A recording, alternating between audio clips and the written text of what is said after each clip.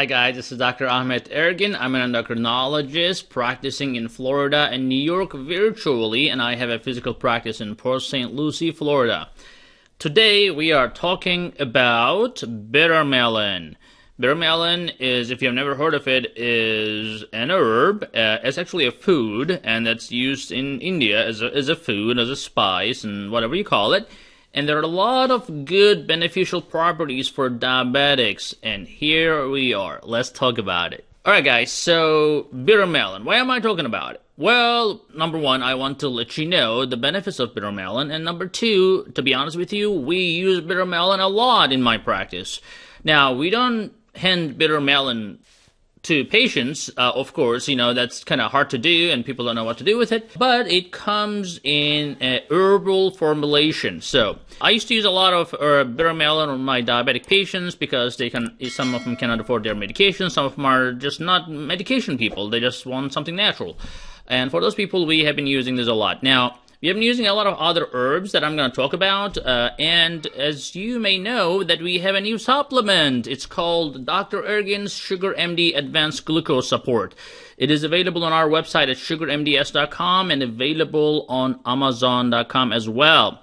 So, we use bitter melon in that supplement. We use 12 other herbs. Why we did that? Because I know you guys are going and buying this supplement, that supplement. They kind of work, right? They kind of, when you get them together. But then you pay $10 for this, $15 for this, and then next thing you know, you have $100, $200 of supplement, which is the same cost as a medication. So, but what I did here, I actually collected all those herbs that I know that worked for my patients, and we created one supplement all in one together in a pharmaceutical grade product that is produced in the USA, and we have bitter melon in it. Now, why do we have bitter melon in it? Well, bitter melon is one of the most potent anti-diabetic agents. It helps. It is very natural. It actually not only helps your blood sugar, it also helps your cholesterol, especially for people with high triglyceride levels. Their triglyceride levels come down.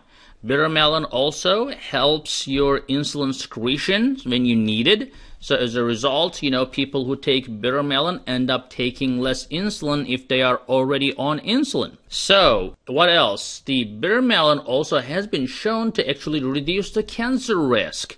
Now, the studies are mostly either animal studies or retrospective studies, and you can find these studies on PubMed, PubMed, that's the National Library for all the scientific studies, and you can read about it if you have time. But guys, a lot of benefits from bitter melon. It is still used in Eastern countries all the time. In Western countries, as you know, you don't really hear that much. You only hear TV commercials about the medications that cost hundreds and sometimes thousands of dollars. But definitely, bitter melon is a great alternative to your diabetic needs. Now, does it have weight loss? It does, actually. It does. It's not the greatest weight loss. I don't use it just for just for weight loss. I don't want to promise too much, but it does help. It has a modest effect on weight loss as well. So what are we achieving with bitter melon? We are achieving some weight loss. We are achieving anti-cancer properties. We are achieving lowering the glucose or balancing the glucose, and we are achieving lowering the triglyceride levels and overall cholesterol levels. So, again, guys, if you would like to ask questions and comments, you're more than welcome. We'll definitely answer your questions about this. And remember to check our supplement as well. It is called Dr. Ergin's Sugar MD Advanced Glucose Support.